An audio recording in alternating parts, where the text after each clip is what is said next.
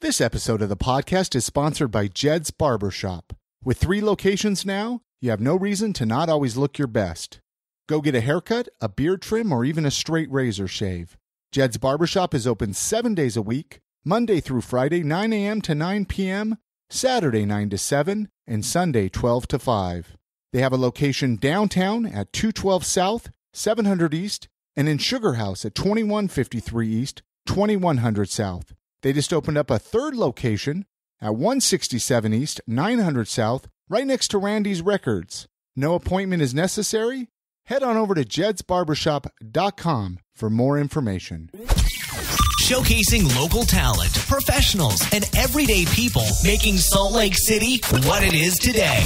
It's time for another episode of the I Am Salt Lake podcast. All right, welcome to episode 272 of I Am Salt Lake podcast. My name's Chris Hollifield. And I'm Chrissy Shelley. On this episode of the podcast, we sit down with Ross Metzger from Salt City Brew Supply and Ogden City Brew Supply. We get a chance to find out his story and talk about home brewing here in Utah. What a fascinating subject. He actually got me interested in it, and I've never been interested in it before. There's never been a part of you where you're like, gosh, I would love to do some home brewing. Well, okay, I've always been curious about making wine, but I am kind of stupid, and I didn't realize that home brewing also meant making wine. I always thought it was just beer. Really? Not hard ciders? Not hard cider. I just never put 2 and 2 together. We get into that. So we talk about lot. that in this. Yeah. I mean, you even bring up dandelion wine. Ooh, yeah, because I'm so curious. So we're gonna talk about that here in the upcoming interview. They also have an event coming up on May 7th at Bohemian Brewery.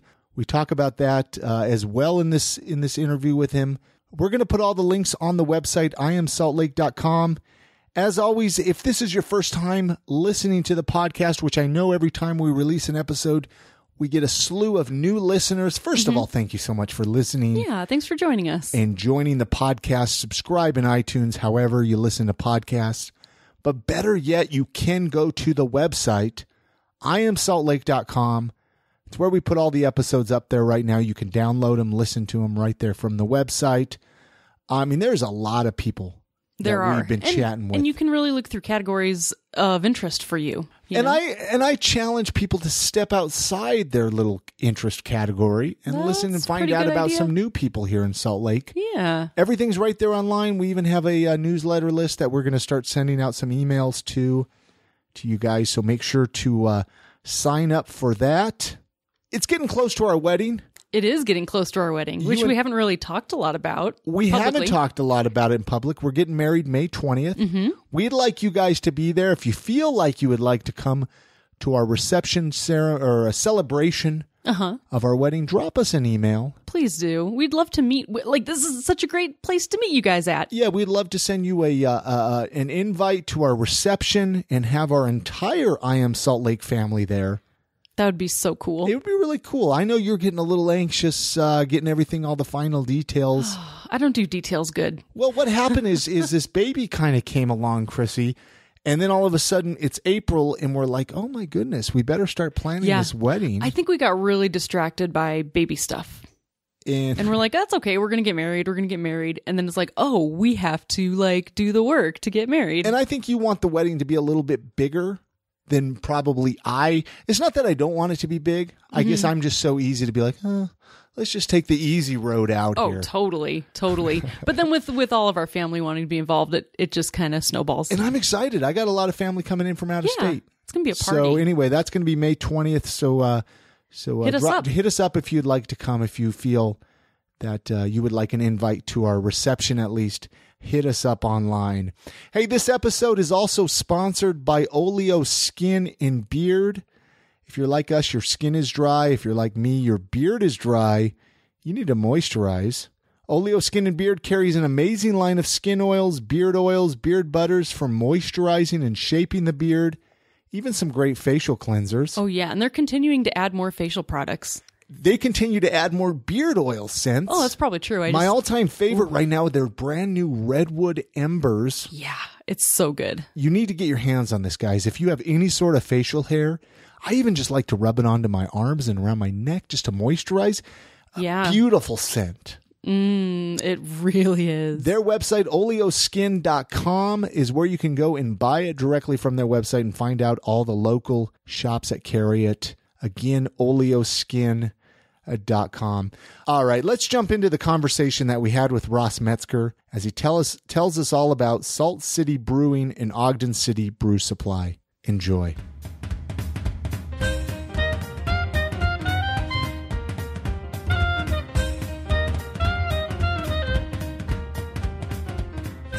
Where are you from even? Let's kind of even start with where you were born and raised and where you call home, I guess.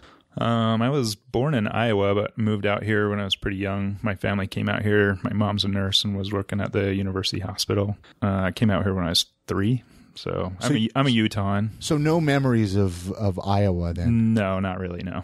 Do you ever go back there to visit? Yeah, I've been back a few times. My family is not there anymore, so I haven't been in a long time, but they live all over the country now, so. Cool. Yeah. And did you always dream, like, as a kid, were you like, I want to be a home brewer? Is that kind of, is that how it was? You have the DUI home brewing kit? No. Yeah. But I did watch a lot of Cheers growing up, so maybe that influenced me subconsciously. I don't know. You know, I read somewhere that it was like, what was it? Soap in the it was brown water with soap or something like that, and they would get really sick or something from that. Oh, I think you told me that. And they actually drank it though. Like, yeah, they had that's to. kind of stupid when you think about it. I think it'd just be apple juice or something. Right? Yeah. Well, you gotta have the suds on top of there, though, right? You can't get that with really important. Yeah, it was like a post from like Norm or something So gross. And you made me think of it. Yeah. But yeah, Cheers. You've watched Cheers? I watched my parents watch Cheers. Okay. So you know, I wasn't allowed as a kid Cheers to watch and MASH. Cheers. I was like, you guys do that, but to me it was very boring. Like as a kid. Well, I had the little black and white TV in my room, and so it was Cheers and Married with Children every night that I got to watch on Channel 13. You got to watch that growing up. So you didn't. Married with Children? You weren't in a very strict home then. No. So that's what got you into home brewing. You were just a wild child. I guess I was less wild than a lot of children, I guess, because I got introduced to that young. Yeah, sure. Well, what got Not you? a lot of rebellious teenage years. What got you interested in home brewing? Because actually, I'm going to jump around here because home brewing is actually, it's pretty new legality wise to Utah to a degree, right? Because what were you saying? 2009. 2009 is when it got legal here in Utah, Yep, which really isn't that far long ago. Just a year or two before we opened our first store, it was legalized in Utah, and it was So we were were the you second making to last state. moonshine before it was? He can't say that. He can't. Moonshine is different. That's going through a still, so you're not just fermenting; you're distilling. That's illegal in every state. That's in still every illegal. country. Yeah. Gotcha. Almost every country. So fermentation is one thing, distilling is another. But we started homebrewing a little bit before it was legal in Utah. But you know, the Arts Brew Supply and the Beer Nut were open several years before it was legal to brew beer. But it's not illegal to sell all this stuff. So it's just a matter of doing it in your house. So what got you interested in home brewing then? Was it like just a buddy? A friend of a friend. The other owner that's not here, Cody McKendrick, he got me into it, and a friend of ours got him into it. Okay. And we did a few batches and had a lot of fun with it, and it kind of grew into a bigger hobby and then a job. Like you enjoyed it so much that you're like, we should just supply this stuff. We had a couple of web forums at the time that we were growing, and they were purchased from us. So we had some money to leverage into another business. We really wanted to open a retail store of some kind. We fancy ourselves entrepreneurs, but we were getting into the homebrew space anyway, and personally. And so the two kind of converged, and we came up with a homebrew shop. So are there multiple owners then with Salt City Brew Supply and Ogden City Brewing then? There's just two. Cody McKendrick and myself. We started the first one in 2011, and then moved to a bigger store in 2014, and then opened the Ogden store in 2015. Okay, I was kind of curious which one came first, the Salt Lake or Ogden. Yeah. And I got some more questions on that, but I kind of want to even go back a little bit to your home brewing. When you were home brewing, I mean, anything that like remarkable? Were you making any good brews, or was it good? Was it just garbage, or was it beer, wine? I think, we started with beer. There's lots and lots of people get into it brewing wine first, though, or hard cider. But really, with the sanitation stuff you have these days, it's hard to mess up a batch of beer or wine. So you can get right into it and start making good stuff right off the bat, and we did. I never had a batch that I dumped or anything. It was all pretty good stuff right from the get-go. Yeah. I was reading, I think it was on your site, or it was somewhere.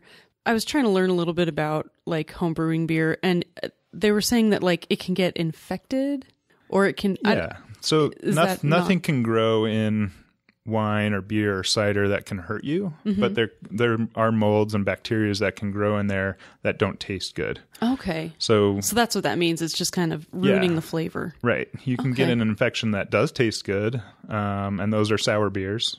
Okay. Those are getting really popular right now. Like, is that like IPA? I don't know much about beers. There's a sour beer. It's called like Birthday Suit or Birthday Suit. Yeah, is that's from Uinta? Oh my gosh, it's so good, Chrissy. Really? I found it. What's the Beer Hive on downtown? They have it, and I used to get it, and I loved it so much.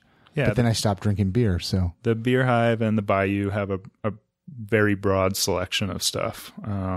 The biggest selections in Utah as far as I know. So you can get a lot of different beers, and sour beers right now are kind of the new IPAs. They're kind of the new up and coming popular beers, and everybody's trying to get their hands on them. And the homebrew clubs are starting to brew more and more sour beers. Right on. So, I mean, when you opened up Salt City Brewing, were there, I mean, we don't have to give names, but there's obviously other beer brewing supply companies, shops in Utah. No, we can give other names. We have good relationships. Pretty good Was there much competition, or is there still not a lot of competition? So when you opened up, there's Arts Brew Supply, which kind of started the scene, from what I understand, quite a long time ago. And the Beer Nut opened up a little while after him, and they've both been going pretty strong. We opened in 2011, probably. I'm not sure when the Beer Nut opened, probably 10 years later than them. They were the big shop in town, the Beer Nut, and they still are a big shop in town. But we moved farther, they're downtown, and we moved farther south to kind of help out the people on the south end of the valley, in the middle part of the valley. And we've stayed good friends with Mark Alston, the guy that owns the Beer Nut, and the Bayou. So we sent the same guy that owns Beer Nut? I didn't know that. The Bayou and Beer Nut. Sorry. No, you're fine. But we send people down to him. He sends people up to us. If we're out of stuff, we call him. If he's out of stuff, he calls us. So, we have a working relationship with them. And I think that's important. Very cool. I think a lot of, especially Salt Lake City businesses, can learn a lot from that to help each other out. Recommend each other. Hey, we don't have this, but go check them out. I think can be helpful. Oh, absolutely. Oh, yeah. I mean, you're trying to support the hobby of homebrewing, not just get all the little customers you can. You want to grow the hobby so more people are in it. You know, the rising tides lift all ships, or whatever the saying is. What kind of obstacles? I mean, I'm sure there had to be obstacles in the beginning, especially in Utah. I don't know. I imagine Utah wouldn't be an easy state to start a home brewing business, like supply business. It's not regulated because we don't sell alcohol. We sell groceries. So, you can go to a grocery store and get apple juice and bread yeast and make hard cider. And nobody's going to card you. Nobody's going to question anything. Okay. A 9-year-old kid could walk in and buy that stuff and walk out the door. So we're no different in that regard, that we just basically sell groceries and equipment. And that's why you could have a homebrew shop before homebrewing was legal, is there was nothing illegal about the stuff you were selling. Ah, interesting. Yeah. So beyond the tasks you have to go through to open a business in general. There wasn't anything extra on top of that. Why was home brewing even illegal in Utah? Any idea? Just the stupidity of the state in general? Well, we weren't the last people to legalize it. I think it was Mississippi or Alabama or one of those. I think we're the second or third to last of course, to do it. Yeah, because it was all obviously during the Prohibition. Yep, that's when it made illegal across the board, right? Correct. Yep. And then I was reading states slowly started re-legalizing it in like the 70s, I want to say. Yeah. But it took us... Look at you. I know, right? She did her homework prior. She always surprises. She always surprises me, you know. But it's interesting that it took that long.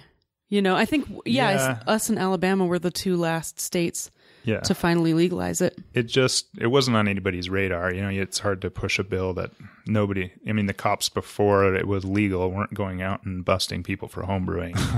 It was just... it's kind of a non-issue. Right, Nobody really exactly. cared about it. Yeah. So it's hard to get, a bill sponsored, I'm sure, when nobody's asking for it in the first place. But and I remember talking to somebody, I don't remember exactly who it was, where they actually said they got busted for home brewing. I swear, like this was up in like Davis County, and one of the neighbors narked them out or something. It was back in like the 90s. Yeah, we have probably a unique situation here where there's certain neighbors or with, a majority of the Utahns probably don't want to see it. Sure. And would be more than happy to call the cops and have somebody get in trouble for it. Whereas most other states is probably just a non-issue. Yeah, a bunch of tattletales. Yeah. Yeah, that happens. And you're out there cooking in a big pot and with like coil looking things. And some people could think that it's not just beer that you're making. Could be any number of things. That's true, especially if they don't really know much about it. Right. They would probably jump to the worst assumption like meth. Yeah. They're cooking meth. That's what I was. Yeah. So when you decided to open up Ogden, I mean, what was the deciding factor there? Just kind of an expansion, or was there anything that like helped you decide, okay, well, let's go up to Ogden and do this?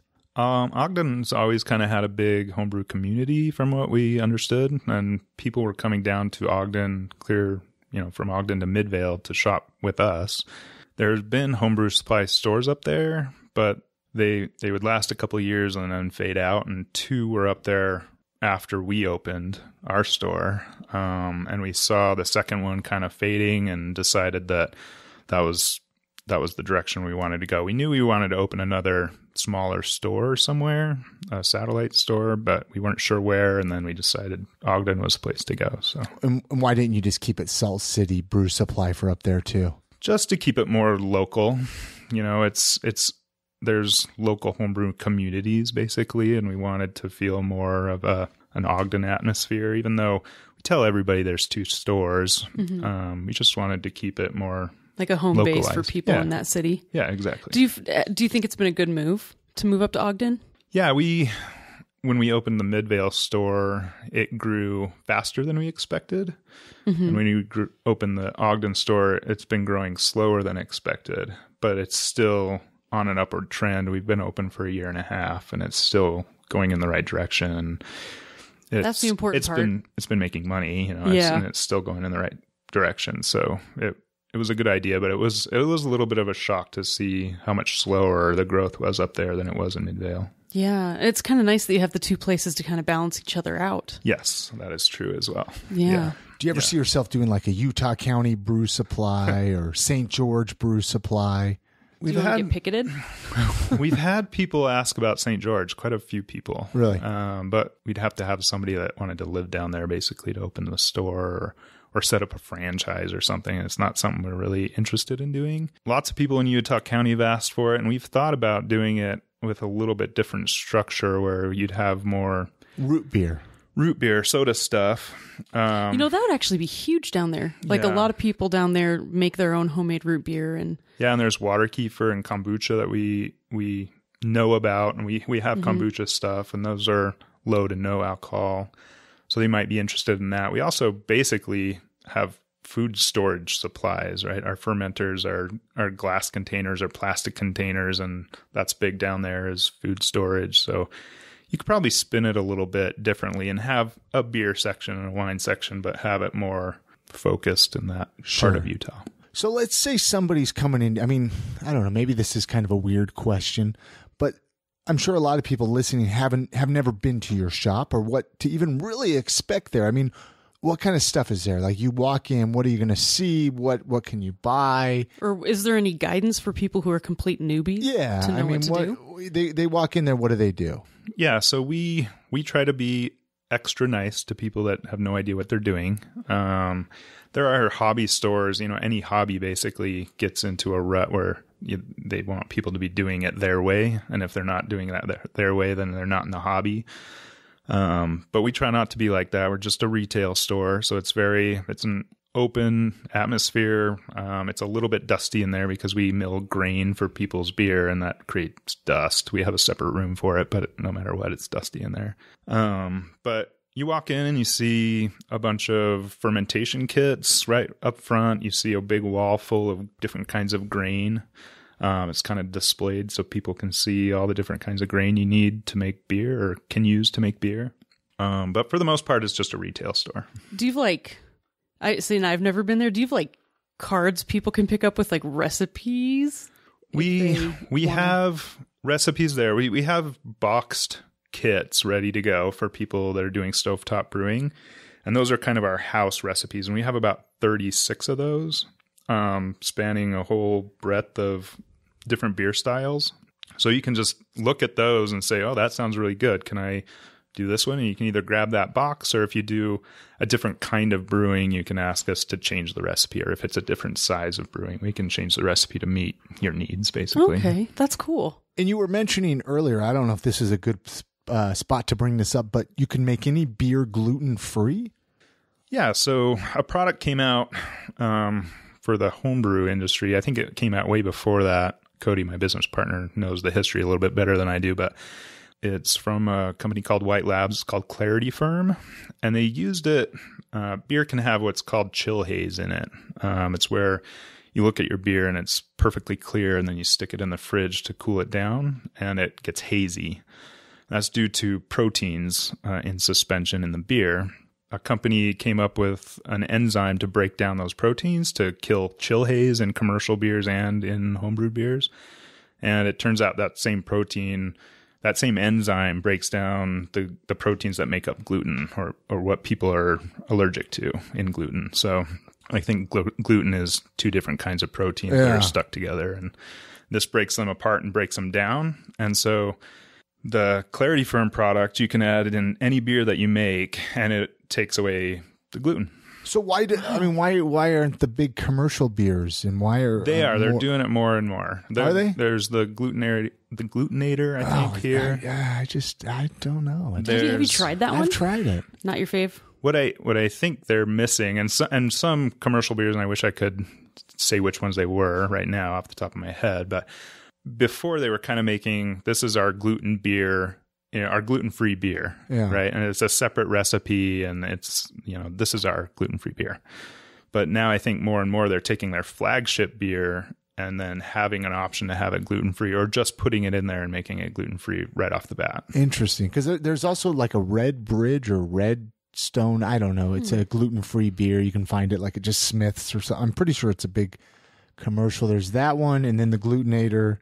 I want to say there's another gluten-free beer, and I've just never been impressed. Well, there's Bard's Tale as well. I have a friend that's a celiac, so he was always looking for them, and like Sapporo, he could drink Sapporo too because it's just rice beer basically. There's very little gluten in it, but it didn't affect him. Right. I forgot where I was going with that. Oh, we were just talking. I have a fun fact if you guys want to know it. What do you got? Ladies or gentlemen, like if you want to do some homebrewing beer and you have a little extra, that stuff makes a great hair rinse beer. The protein in it is super, super good for your hair after you wash it. You're going to smell bad. Do you just have you just like washed your hair in beer or something? No, well, so you wash your hair in the shower and everything, and then you kind of, not just squeeze out the excess after you shower, excess water, and then you dump a beer on your head and you just let it air dry. And it's like one of the best hair treatments because the protein that you were talking about, which made me think of it in the beer, is like one of the best proteins for your hair. You better not drive after that. They're going to think you know what Or I no, mean? you should, so then you can pass those. Especially with the new laws here Would, in Utah, would right? that amount, like, would in the air, if it just dried on your hair, would the air have like a percentage, an alcohol percentage? Well, I think it's you'd be safe. blood in your breath or something. Oh, like is that what it- see. But anyway, we actually need to take a quick break, play a message from our sponsor, and then when we come back, you're actually doing an event in May, and Yes. and I want to talk about that, and obviously a lot more of what you're doing at Salt City Brewing. But hang tight, and we'll be right back.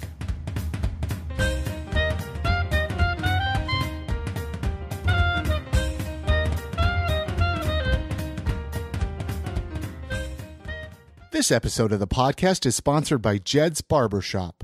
With 3 locations now, you have no reason to not always look your best. Go get a haircut, a beard trim, or even a straight razor shave. Jed's Barbershop is open 7 days a week, Monday through Friday, 9 a.m. to 9 p.m., Saturday 9 to 7, and Sunday 12 to 5. They have a location downtown at 212 South, 700 East, and in Sugar House at 2153 East, 2100 South. They just opened up a 3rd location at 167 East, 900 South, right next to Randy's Records. No appointment is necessary. Head on over to jedsbarbershop.com for more information.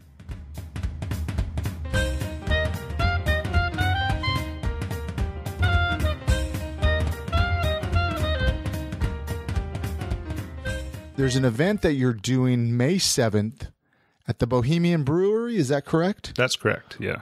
What is it? What are you going to be doing? Is it open to the public? Yes. Talk about this. What So do we got? It's called Lagerpalooza. There are homebrew competitions that happen all over the country all the time. That are sponsored or held by the American Homebrewers Association. Sorry, that was my phone. And so we signed up to do that a couple of years ago. This is our 3rd year doing Lagerpalooza. The big homebrew competition in town, I'll plug it, is the Beer Nuts, Okay. Beehive Brew Off. Sorry, I couldn't think of it for a second. And they get lots and lots of entries from all over the country, mostly local, but we decided to do a similar event, but only lagers. So while the Beehive Brew Off, they do all kinds of beers, we're just taking entries for lagers and having the Bohemian help host it because they specialize in lagers. So, and they're right by us down in Midvale. So we have a really great relationship with them, and it made sense to do a lager only competition with them. So that's what we're doing. Well, they're a great restaurant too. Yeah. I love the Bohemian. So, like somebody like myself, I could brew a nice lager and then submit it. Is Absolutely. that kind of when's the cutoff time for that, or is it cut So off? registration's open right now. If you're a home brewer and you have something, you can register your beer now and let us know what it is and what you're going to enter. And then when you have to turn in your bottles to us, that's the last week of April. And then we're judging on May 7th. Who are the judges consist of? So there's actually registered judges through the BJCP, or the Beer Judge Certification Program. Oh, wow. It's super nerdy. That is super nerdy. Yeah. That's awesome. But BJCP judges can judge, homebrew competitions and professional competitions, and we're registered with AHA. So when there's a competition and they need judges, I'm a registered judge. So I'll get an email saying, hey, do you want to go to Denver and judge some beers? So It's a pretty big it's a deal. real it is That's actually awesome. a pretty big deal. And it's fun. And there's several, Have you ever been somewhere and they say, "Is there a registered judge Yes. in the audience? We Yes. need a registered Is there a judge." doctor in the house? Wait, no. Not yet, but I'm waiting. I'm waiting. You know what for I that mean? day. Like, we need a registered judge over here. That's awesome. That's like being a registered minister. It's Yeah. just one of those cool things that you have and other people don't. Absolutely. My wife constantly makes fun of me for it. Oh, she's just jealous. Right.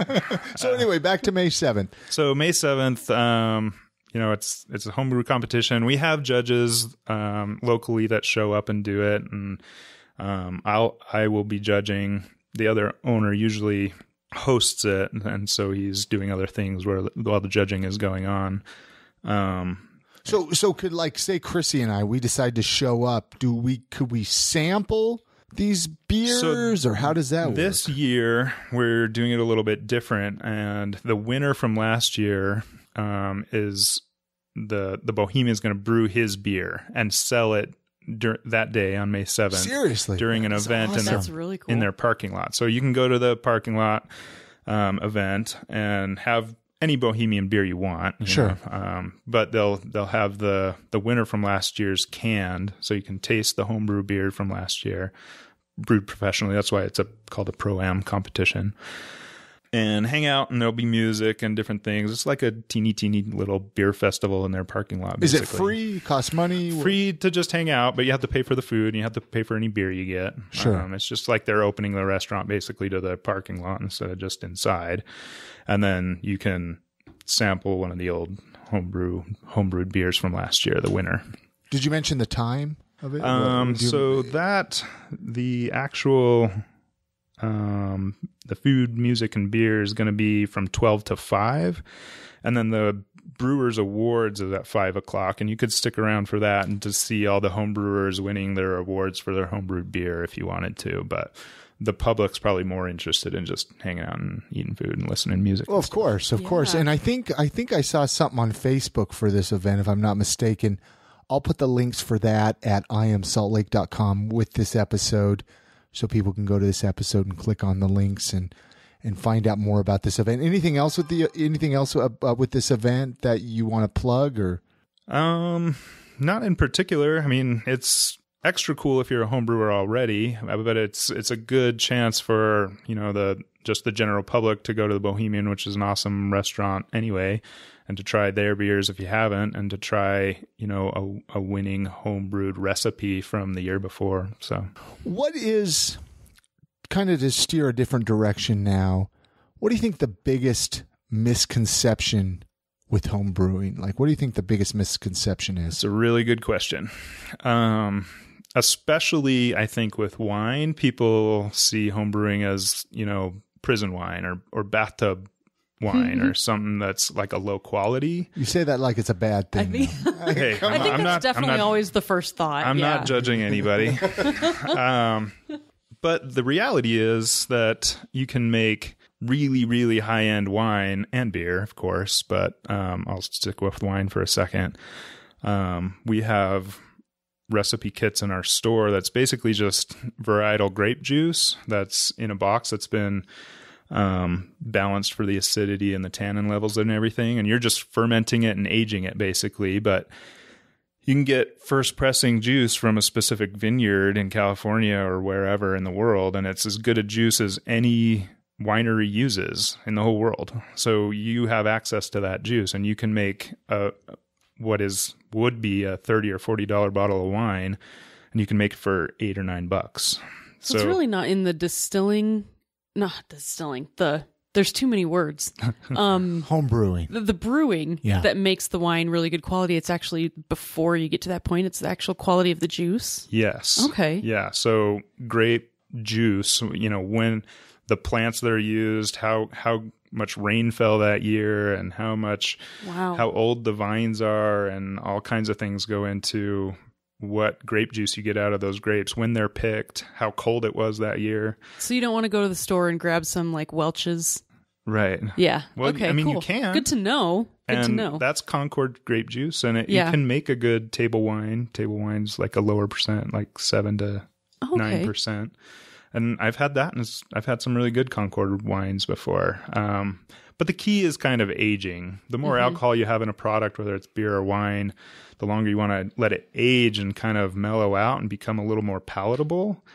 And so when people make a 16, 17, 18% wine just to get drunk off of, and they drink it in 2 weeks after it's done fermenting, it's really, really harsh. It's like grape juice and vodka, bad vodka. Right. And so that's what people associate with. That's what alcoholics do. Yeah, exactly. Gotcha. There's cheaper ways to get drunk than that. Right. So, that's what people associate with homebrewed wine a lot of times is I had it once, and it was this really harsh, acetone flavored grape juice. And that's not what you you have things available to you to make really high-end wines.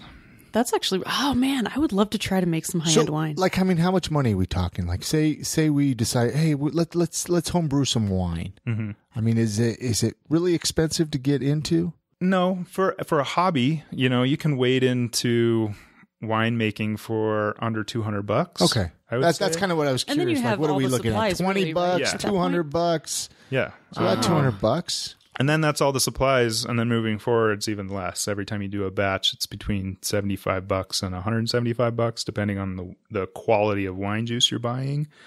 But how much wine are we talking? Gallons? 6 gallons. 6 gallons. 6 gallons is one 30 batch. bottles of wine. So that's a couple days for you, Chrissy. One day. What are you talking about? Pro? No. I think I was reading if you make under 100 gallons a year homebrewing, then it's technically homebrewing. If you make over 100 gallons, it crosses the line. I believe the law is written that it's 100 gallons per person per year, up to 200 gallons per household. Oh, okay. You got 3 kids. I know. Myself, I was just thinking that. Does it work like taxes where you can count like heads in the room and then, I mean, what are we working with here? We can make 500 gallons here. What are you talking about? She's only 8, but it doesn't matter. But I would say that it would be impossible to get in trouble for that unless somebody wanted to get you in trouble for that and they saw more than 200 gallons sitting there at a time. And I think if you were labeling it, you had a sign up in your yard, wine for sale. You started like a little lemonade stand, but for adults. With wine. Yeah, I mean, I think then it would stick out. Have you ever, I have so many random questions, I apologize, but I have heard people talk about making dandelion wine and how great it is. Have you ever made that, or I haven't personally made it, but I've had some good dandelion wines, and one of our employees does it every year, I think. Oh, really? Does a little batch of dandelion wine. The key is just to make sure they haven't been sprayed with pesticides before you pick the dandelions. Oh, that's a good idea. You go over to your neighbor, I'm picking dandelions, leave me alone. Yeah. I'm making some wine over here. Yeah. But what are your thoughts like? And again, I the reason I know this, we live in Utah, but the local craft beer scene here in Utah. I mean, there's a lot of the big names like Squatters and Uinta and all that. But it seems so incredible here. Mm-hmm. Why is the beer scene here so incredible? Any idea, or is that kind of a tough question to put onto you? I mean, it's a big question, but I think there's a big counterculture in Utah that's passionate about everything counterculture, right? So. Mm-hmm. People that like beer really like beer, and people that like wine really like wine. And I think the counterculture here drives that. There's also an aspect of Utah breweries having to brew a majority of their beer to 4% or 3.2 as by weight. It's really 4% by volume, which is the way the rest of the world measures their beer. They have to brew to 4% to have it on tap at a bar or to sell it in the grocery store here. So they have to make really good beer. You can't hide behind the alcohol content like a lot of brewers outside of the state do. So they're really on their game. It's hard to make a full-bodied, really, flavorful 4% beer. And Utah brewers do it really well, and Utah brewers win a disproportionate amount of awards because of it, I think. Sure. What is the... Like, let's say somebody like myself, right? Well, I want to get into homebrew and I want to start making beer. And maybe one day I would like one of these big names. Again, back to Squatters or Wasatch. I guess they own. Anyway, I wanted to, hey, I want this to get into their hands. I mean, is that kind of stuff ever possible? Could you actually become a successful home brewer, or do you have to do all the competitions, I guess? And does that? I don't know if that question makes sense. Can you create something and kind of sell it to Yeah. Say I make like a really cool beer, and I'm like, gosh, I want to sell this. Yeah. Is that kind of stuff possible? Absolutely. You then become a brewer. So we have had customers go pro. Brian down at Two Row that opened a couple of years ago, he was a customer of ours and opened up a brewery. He's a very solid brewer. Makes awesome beers. He's really doing cool things. He's also down in Midvale with us. What is it? What is the name of that? Two Row Brewing. Two Row Brewing. I haven't heard of it until now. Yeah, I mean he's fairly small and he's newer, so a lot of people haven't heard about him. But if you're familiar with the beer blog, Mikey's Utah beer blog, he's having a competition right now where people vote for the best beers in Utah. And I think he has, well, I'm not sure. I haven't looked lately, but more than one in the final 8. And he's a relatively new brewer. So that's pretty amazing. There's also Talisman Brewing up in Ogden. They were a customer of ours that went pro. We have a distiller move back south who we helped teach him how to distill, and he went pro and went back south. So there's been plenty of people that have either had ambitions to go pro or have actually gone pro. And we've had employees move on to brewery positions as well, and now they're cellarmen or brewers. Do you find yourself being a mentor to a lot of these people? Do they come back and ask for advice or tips or want you to try what they're making and get opinions? Yeah, absolutely. That's part of the business is they'll bring in beer. What's funny is that you'll get somebody brand new and they'll bring in a beer all mousy and nervous and like, try this beer, and we'll try it, and they're like, yeah, it's awesome. They're like, oh yeah, okay, I thought it was, but they didn't. But they don't want to come in and be like, yeah, they didn't. This is the best. They didn't think it was until they had confirmation that it was. Yeah. And then there's the opposite of that, where some people make terrible beer and they have daddy's eyes for it, and they think it's the best thing ever, right. But it's not that good. Right on. We actually have Jared here. He's one of our Patreon supporters. Hello. Hold on. Let me turn your microphone up there. How are you, my friend? Good. You've been kind of sitting in and watching this. Do you have any questions for Ross here or anything you want to bring to the table? Well, I was wondering, I'm an organizer of a meetup group, and it's called Salt City Beerology. And so I was wondering if you guys offer like some type of classes or something like that. Yeah. Where my followers can learn, because I'm trying to get this going, like build the culture up. So yeah, we do beginner brew classes several times a year. We kind of do it when we feel like we need to do it. We're trying to get a more year-long schedule put together so people can plan for it rather than us just saying, hey, in 2 weeks we're having a brew class. And we're going to come out with that pretty soon for the whole year. And we do all grain brewing too, which is something we could talk about, but there's different kinds of brewing that you can get into. And so we do a class for beginners and then kind of a demo for the more advanced. And then we have a wine swap club basically where people can come and trade their homebrewed wine and taste some wine and do those things. So yeah, there's groups you can get on. Any other questions? No, I was kind of wondering about that. It's a big thing because I think that a lot of people want to learn more. Some that are novice and some that are expert, and they want to keep learning. So it's nice to just learn from the masters. Sure. You mentioned all grain brewing. What is that? So most people start out with what's called grain extract brewing. Sure. Where you get a lot of your fermentables or what's eaten by the yeast from malt extract or maltose.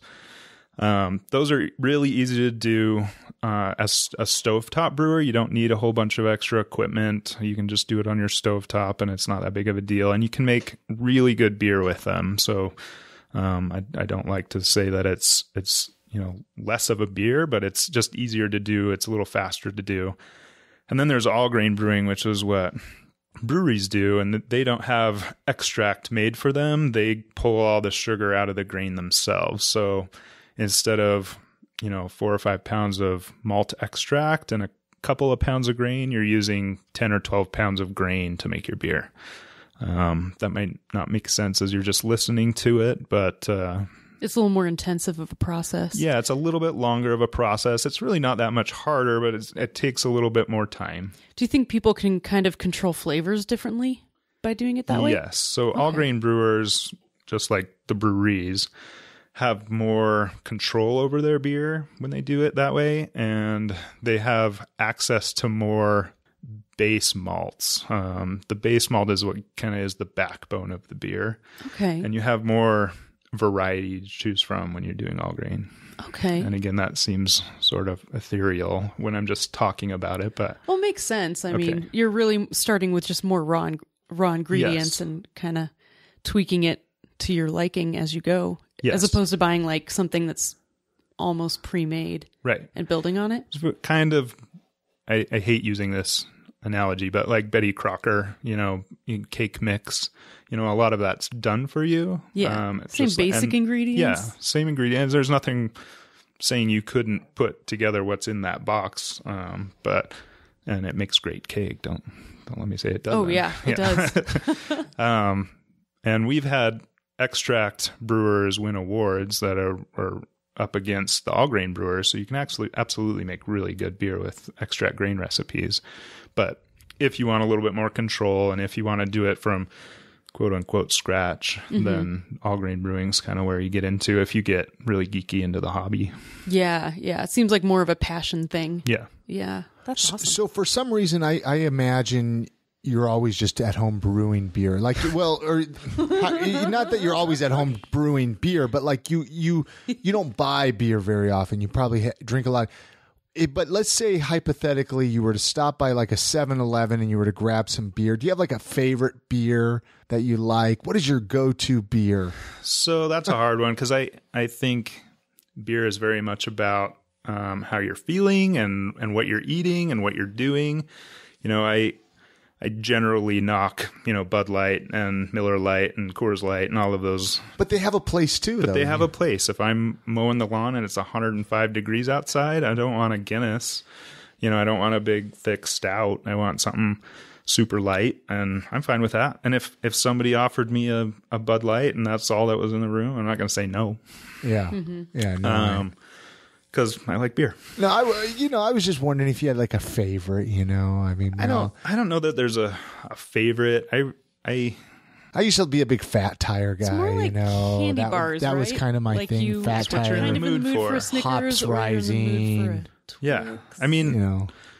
I mean, Cutthroat is up there for me. If I go to a bar or I'm out, and usually it's on tap at a lot of different places in Utah, and I think it's a really solid beer for a 4% beer. There's tons of flavor in it. It's good hop character in it. Maybe one day we'll have some beer on tap here in our so cool. I cut you off. What did you say you used to love? Well, no, the Hops Rising, Fat Tire. Those were my beers. Like I would just go crazy about if I saw them. Fat Tire especially. I got really excited when Fat Tire came to Utah, when you couldn't get it in Utah, and then they brought it. Anyway, long story there. But so you can clone recipes too. So say you really like Fat Tire. That's a pretty well-known recipe, and you can make it as a home brewer. So theoretically, let me just blow your mind here. You could brew Fat Tire as a home brewer. You could add the Clarity Firm. It'd be gluten-free. And then you could keg it legally in Utah and have it on tap. Dude. What? Get out of town. This is quickly becoming a very interesting thing to me. Yeah, a lot of people don't know all three of those things, and it kind of blows people's minds. But absolutely, wouldn't that be a fun date night? It sounds like more than just a date night. It'd be like a date month. Yeah, well, let's we gotta Anyway, I like to find out a couple other things about people we bring on here, just as we kind of wind it down a little bit. Other hobbies and interests that you have besides brewing beers and wines and all that stuff. What else do you like to do with your time? I mean, I'm married with a couple of kids, so I don't have the funds to go out and do everything I'd love to do, but I really like the outdoors. My parents came out to the West to be outdoors, and so I was raised outdoors, and I really like to go camping and go on trails, be out in the middle of nowhere, away from as many people as I can get, away from. The other owner, Cody McKendrick, also same thing. He loves to go out in the middle of nowhere and do long dirt road trails, and that's something we both have in common. Unfortunately, we don't get to go with each other very often because we're watching the store. We can't. It's hard for both of us to go away. But do you have employees? Yeah, we do. We have, I think, 10 total people, including me and Cody, working there. And the other store. Yeah. So we have coverage, but it can get hard with both of us. Plus, you guys are probably the experts, and it's nice to have. Our guys are really good. We have really good. I mean, we can be away. We don't have to worry about people not getting their questions answered. Everybody that works there is very knowledgeable. If you could go back to your first day of high school and give yourself a little piece of advice, what would you tell yourself? Oh, well, I'm going to get in trouble for this, but I would probably, I mean, if I knew in high school that I could honestly go to the grocery store, like I said earlier, and get apple juice and bread yeast and make hard cider, I would be making that all the time. I'd have gallons and gallons of it. It's hustling it at the high school, right? Yeah. I mean, that's amazing. It's a great side business. You have to learn to be an entrepreneur at some point. Right. Yeah. No, I love just honest feed, responses like that, instead of some profound thing where you're like, oh, a bunch of crap, you're kidding, Yeah, just honesty, man. That's, I love it. Yeah, it's insanely easy to ferment a beverage. And if I had that knowledge, and I don't know why I didn't, it's so easy, but I guess when Plus you're in high school, learning. you just want to get the cheapest thing possible and get it right now, and you don't want to wait for things. But most memorable concert or sporting event? Do you have any that stick out in your head that you're like, wow, that was cool? Not really. I'm not a big sports guy. I'm or not a huge sports guy. Person. And I don't go to a ton of concerts. I'm sorry. Fair enough. If you could learn one random skill, what would it be? I don't know. I have a piano that just sits in my house that I kind of wish I knew how to play. I love it. Is that weird? No. I mean, I think we all have that thing that like stares at us in the corner of the room, you and buy you're like, it thinking, "No, I will not learn how to crochet." These knitting needles staring back at me. Yeah. No. Things you learn. Yeah. Let's talk a little bit about Salt Lake City. I'm always curious, like, say people listening, we always get a lot of listeners that have never been to Salt Lake, right? Or they're moving here, they've never been here, they want to check it out. What would Ross tell them to check out? What would you say? You got to check out this building, this area of town. You got to do this. I mean, from the standpoint of what we're talking about here, I would tell them to try out all the breweries. I think people have this idea that, one, you can't get drunk in Salt Lake, which is not true, obviously, and that the 4% law makes beers less quality, but it's actually the exact opposite of that, in my opinion. So I would tell them to, try not to think about the percent of alcohol that's in your beer, and actually go out and go to a brewery and taste the beer and just, judge it on its merit rather than its alcohol content. And then as far as, the city, there's lots of things to see in the city, certainly, but it goes back to what I like to do, go to the mountains, go to southern Utah, go out to the West Desert, And that's what I want to hear, your recommendations to things to do. You know? I mean, Salt Lake City is a great town. I've been to lots of other cities, and I always, find myself wanting to be here. But a big part of that is because you can be up in the mountains in an hour and be away from people, and you can be down in some of the most amazing red rock scenery in the world in a few hours. It's pretty cool. Any favorite local eating spots? Any places that you like to go when you go out to eat, lunch, dinner, breakfast? Yeah, I live down in Midvale, so I don't have quite the cool, eclectic stuff that's down in Salt Lake. But Midvale, Salt Lake, close enough. I really like the Bohemian. Okay. Honestly, that's right by my house. They make a great brunch. Were you disappointed when Hooters shut down there? I'd never been to Hooters in my entire life. So no, but it is right by my house, and I never went. You never went to Hooters? No. It was horrible. Horrible food. The Porcupine I really like. They have some great stuff. Great nachos. Yeah. I'm sure you've had the nachos. And their chicken soup is amazing. I don't know if you've ever had that. There's creamy chicken soup. You got to try that.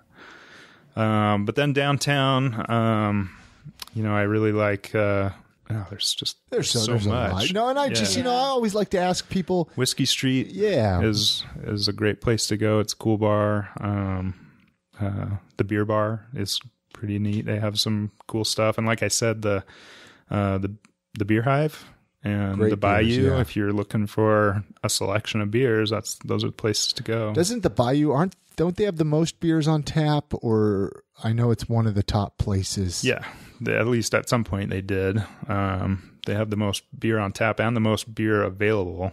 And the Beer Hive is a close second, I think. Sure. Is there anything you would change about Utah or Salt Lake City? I know that's such a big question too. I mean, all the pressure's on you right now. You're changing it. I mean, that the new DUI law is Isn't that horrible? silly, Like what? Silly. Yeah. It's obviously just to generate money. Sure. Not that I advocate people getting drunk and driving, obviously, but that's not what the issue is. So, Well, and I think it's, we don't need to get heavy deep into that, but I think it's so interesting. I've posted things online and people's responses, well, just don't drink and drive. And it's like, it's not that. That's not what you're promoting. It's much deeper. no, it's ruining responsible drinking, right? Yeah. I mean, it's Yeah. making everybody a non-responsible drinker. You can go and have a beer with lunch and not be at any risk of hurting anybody on the street. Sure. And now you can't. Yeah. So, Or maybe you can't. I probably can. Bigger people like myself probably can, but my wife can't. She can't have a drink and go out. So I don't know. let's, so we got the event going on May 7th again at the Bohemian Brewery. And I'll put the links up that at I Am Salt Lake. Anything more you want to mention that before we let you go? Yeah, I mean, if you're interested in the wine swap, it's Salt City Wine Swap. You can go to that link and you maybe put that link up too. SaltCityWineswap.com? Yes. Okay. Ooh, that really does sound super cool. And it's a club, so you pay to be in it. It's an annual fee of like $25, but you get some free things with it, and you can go to a wine swap without paying and just learn something and see what we're doing without having to pay anything. So I recommend if anybody wants to get into wine to go to one of those. We do those quarterly. The dates are up on that website. And then if you are a home brewer and you like the social medias, you can do #WhatYouBrewin' on any of the pictures you take of your home brew, and you can win a free batch of beer from us. So Right on. yeah, So like on Instagram. Twitter, Facebook, Facebook. anything that takes a hashtag /#. Right on. Depending on your age. Yeah, Whatever. right. I totally forgot to ask. Do you guys selling? Well, I'm sure you would. I don't know what the difference between mead and wine would be, but can you homebrew mead also? Yeah, absolutely. So mead is just honey wine. Okay. So instead of getting your sugars from grapes, you're getting it from honey. Basically, if there's a sugar from a plant or natural source, it's been fermented and there's a name for it. You can do it. Yeah, you can do it. Okay, yeah. cool. Yeah, you can make any kind of fruit into wine. We have wine fruit bases. It doesn't have to just be grapes. It can be strawberries or cherries or rhubarb or whatever. If it has sugar in it, you can make it into wine. And then there's honey wine, hard cider. You can add malt sugar to your wines or your meads and make combinations and all kinds of different things. Man, that just sounds like fun. Yeah. I think we're going to have some new hobbies, I do especially after think that we are. baby's born. Right? Come on, baby. You got to wait till the baby's born before. And then the Salt City Brew Supply on Facebook. Yep. Is it Ogden Brew Supply or what is it? Ogden City Brew Supply. Ogden City Brew Supply. And then I'll put the websites. Is it just saltcitybrewsupply.com? Yes. And then Ogden City Brewing or Brew Supply. .com, yep. Any other things you want to plug or mention? Tell people to connect with you at?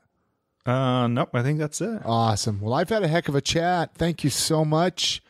Thank you, Jared. I know you've been quiet over there, but Thank you very much. you bet. And then Chrissy, thank you. Thank you. Yeah, thanks for the opportunity. It's been fun. Absolutely. We'll end it there. All right. Many thanks again to Ross Metzger from Salt City and Ogden City Brew Supply for coming on this podcast. Head on over to iamsaltlake.com/272 for all the links and all the information to get in touch with him. Let him know you heard him on this podcast.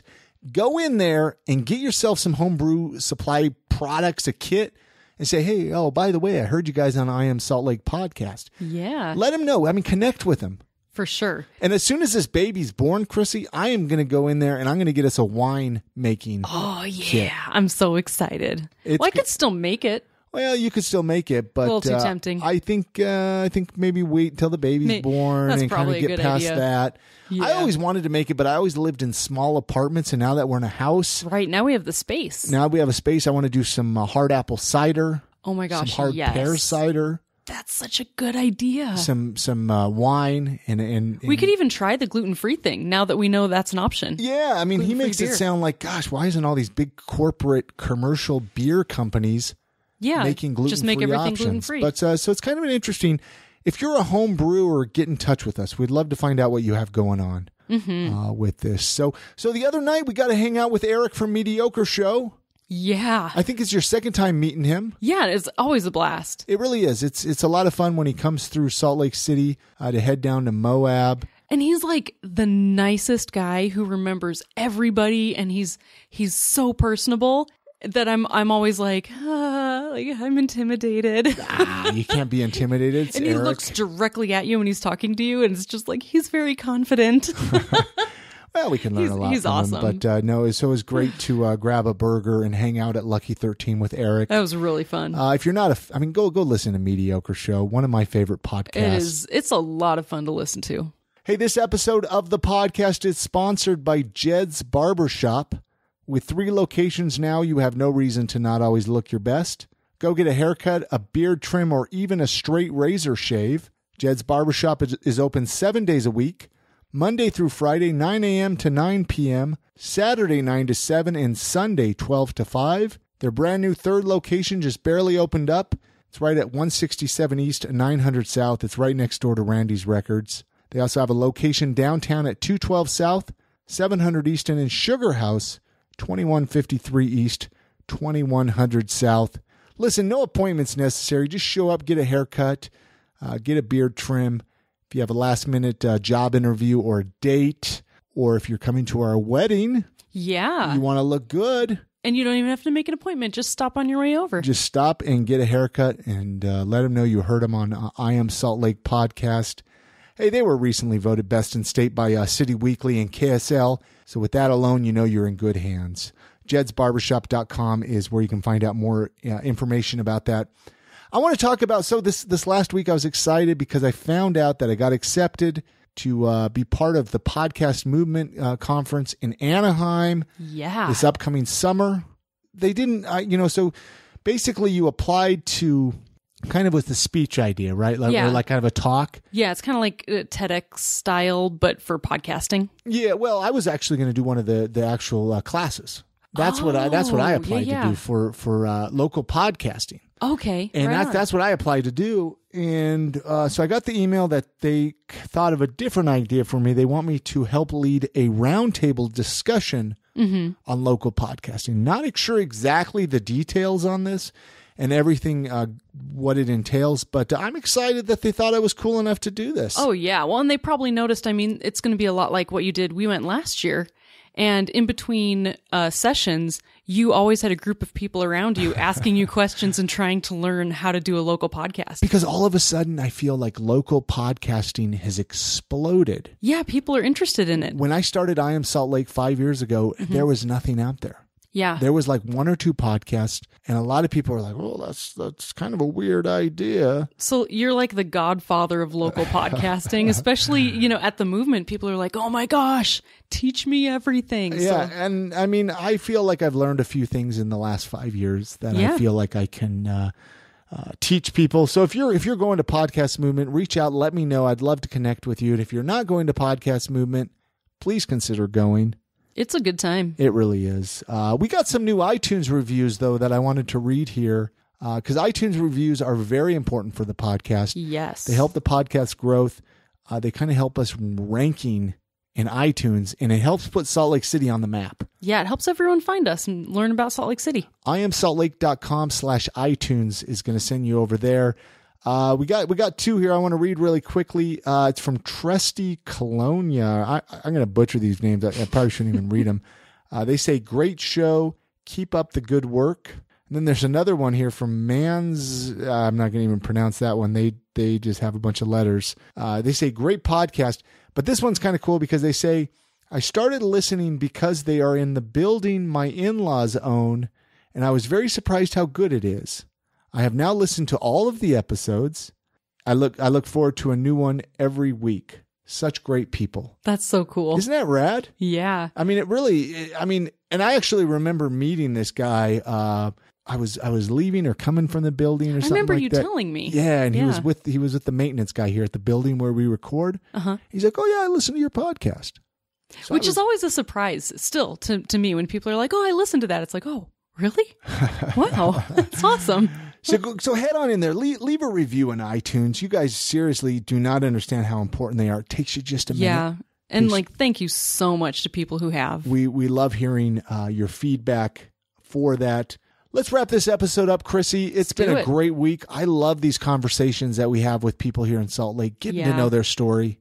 Head on over to our website, iamsaltlake.com. That's where you can, all the contact information right there.